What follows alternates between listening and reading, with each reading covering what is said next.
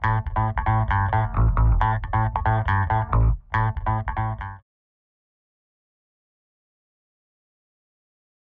think one, getting a job, finding a job is very challenging, general, and also like the gender roles. So juggling your cooking, your cleaning, and also being a full-time employed person or a full-time student, and those expectations. I think it becomes very difficult the older you get.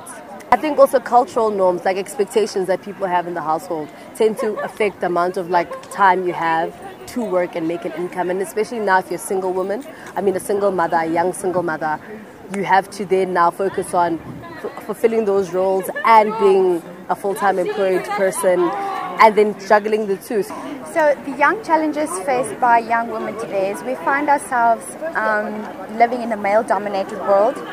We're always seen as less than the man.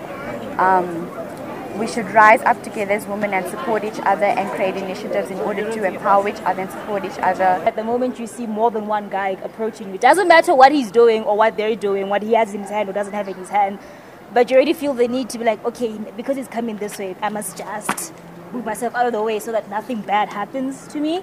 One of the problems that we face as women is, let's say something bad happens to you, trying to come across and tell someone that, yo, 1, 2, 3, 4 happened to me, because everyone always looks at you like, oh, but you should have known better, why were you in that place to start with, or whatever.